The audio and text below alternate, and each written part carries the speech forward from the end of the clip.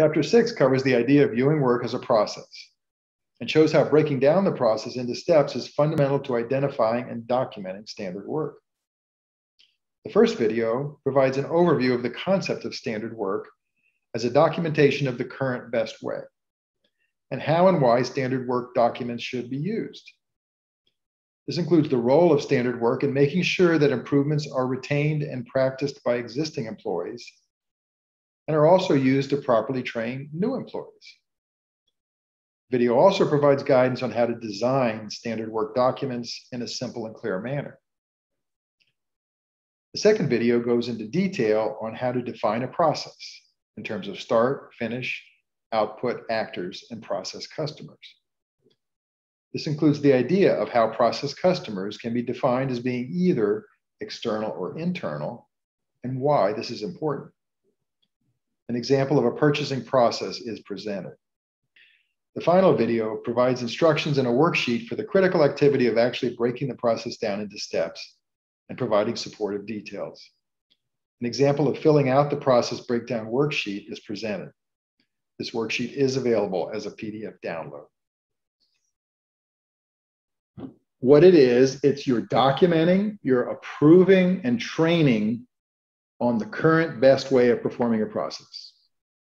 Okay, so there's an approval process to it. You can't have everybody just coming up with new ideas and jumping off with them. So there's an experimentation you'll see, but having approved, hey, this is a better way, we put it into standard work. The phrase current best way is important. I don't like the whole idea of best practice, right? We always want best practice for what we're doing. We're doing the best practice, because there really is no such thing. Okay, whatever you might think is best practice today is probably going to be different tomorrow because new people are involved. There's new technology involved and so forth. So this is really just what is the current best way. Now, standard work has two different purposes. One is it's meant to ensure everybody who's doing that work is following this best currently known way. Okay, so that's the standardizing part. But it's not like a procedures manual where you kind of lock it down. It's meant to be a challenge to anyone who can come up with a better way. So even though it's there, this is the idea of where the people doing the work are thinking as they're going along and looking at the standard work and saying, okay, that's how we do it now. How could we do it better?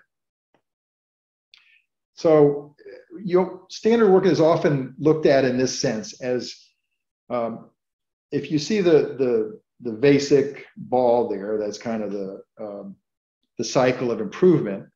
And as you can move forward and kind of roll it up this incline of getting higher quality, the standard sort of becomes a wedge. It keeps you from regressing. Because as you've probably observed in other situations, sometimes you make improvements, you come up with great ideas, and then people forget about it and it regresses back, right? So standard work is meant to kind of capture that, keep you from regressing, allows you to move forward and get even better, but doesn't let you fall backwards.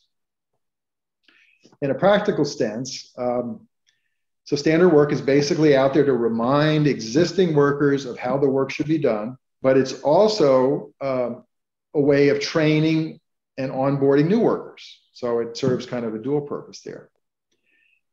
If you look at it in kind of the bigger picture of this partnering approach, it provides a shared understanding between not just the people who are doing the work, but other people who don't do that work. So it improves communication and coordination. So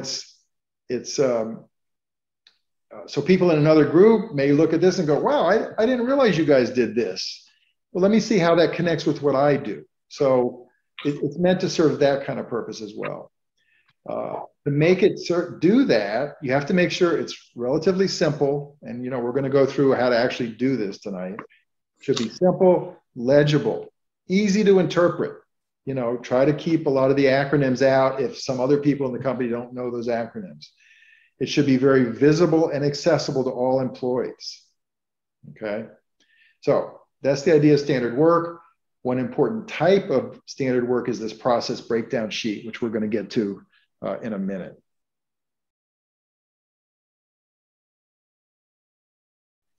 Before we do that, though, I want to step back and just talk a little bit about this idea of process. Because I say, those who work in engineering, systems, process is a very familiar concept. But it's surprising, a lot of people, we all have a general idea of what that means, but it has a very specific meaning. So process is basically a chunk of work that you repeat periodically.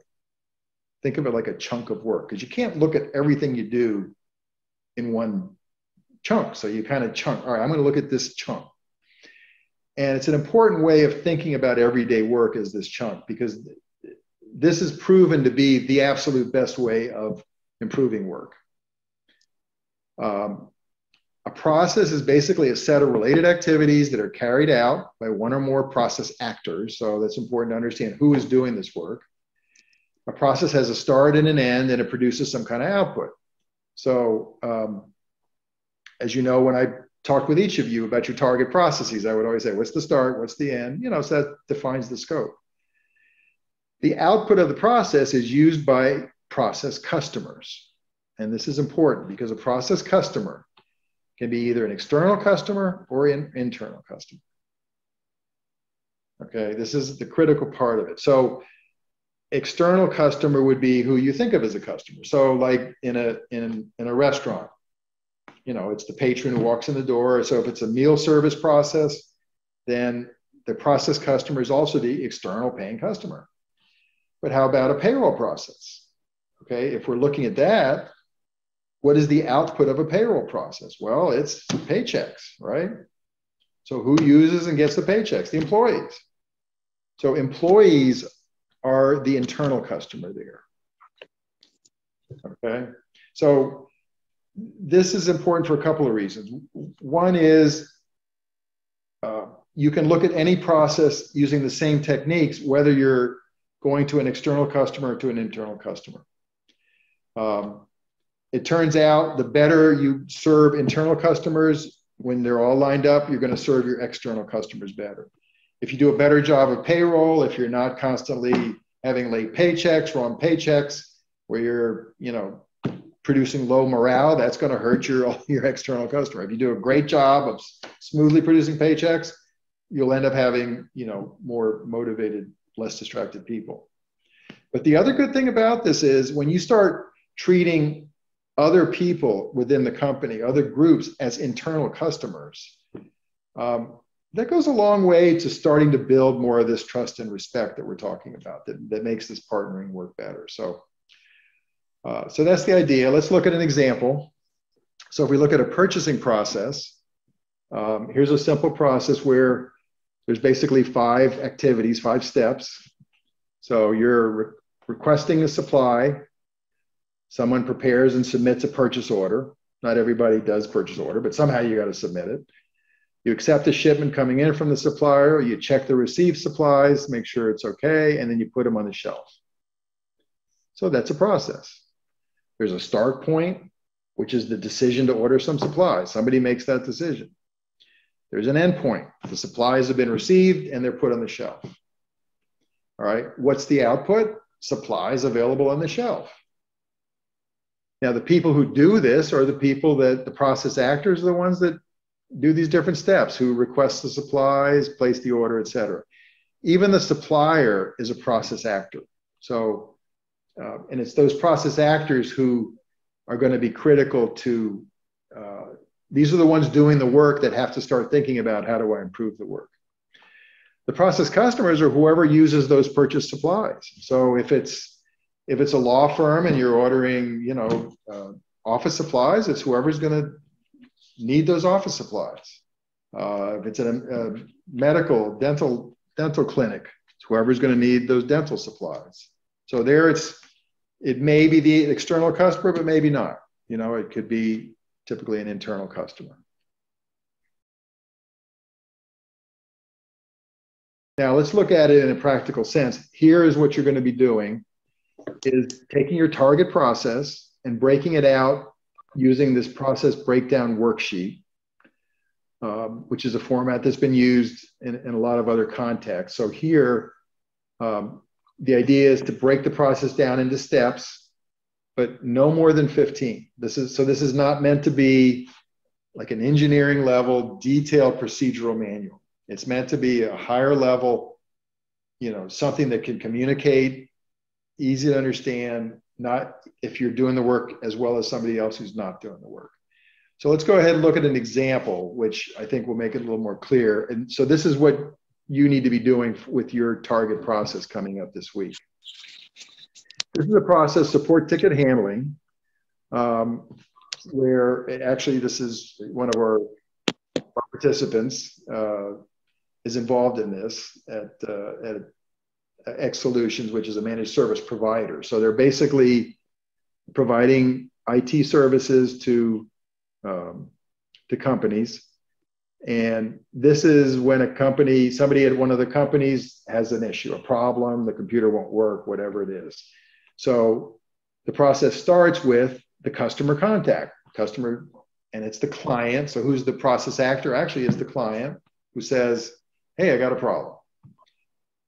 What happens next? The ticket is opened, and who does it? The operations manager. And there's more detail in here. There's auto opening, whatever, but just at a high level, okay? Customer contacts, open ticket. Decision to escalate. So decide to escalate, meaning is it something that our regular help desk can handle, or do we have to escalate it to a higher tech? Ops manager makes that decision. Now over here, you fill in key points. Not everything has to have a key point. But for example, follow support ticket escalation rules. That is something that could make or break the process. So in other words, there are established rules for how do you escalate, and you want to follow them. If you don't follow them, you might be escalating something that shouldn't have been escalated. So that can make or break the process. If it has to get escalated, then some other steps apply.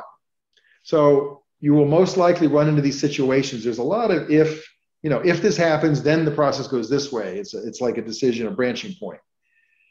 For the purposes of this, you just want to keep it simple. So here you see it's just, no, we're not going to follow that through. That can be later. For now, we want to just know the basic support ticket handling process. So we just say, okay, other steps apply. We're not going to worry about that. Assign the ticket. So the ops manager assigns the ticket to a tech, one of a number of techs. Then the tech acknowledges the ticket's being worked on, acknowledging to the client, and there's a support acknowledgement email that they should use. That makes the work easier. Why create a whole new email? You got it right there. Make the work easier. The issue is fixed. Now, of course, this can mean a lot of different things, but basically this is at this level, the tech fixes it. The key thing to make or break the process is time is of the essence. We want to try to fix these within 45 minutes. Use the ticket support system to make your life easier. Okay. Confirm the fix with the client. That's both tech and client are involved in that. And you could be keeping notepads. I'm pretty sure they're doing this even more sophisticated now, but there's nothing wrong with a notepad on your desk. It kind of keeps track of what's open. If client's not satisfied, what you do. And the last step is documenting it. So it wasn't just the client. You have to actually document it for internal purposes. Okay, so hopefully that gives you a sense for the kinds of things you have to do. Here it's in 8 steps. You could have done this in 50 steps, but you want to keep it at a higher level right now. And again, key points for this. None of these we're going to injure the worker, but you always want to keep that in mind when there's physical work involved. That be careful not to lift the heavy goods or whatever is involved.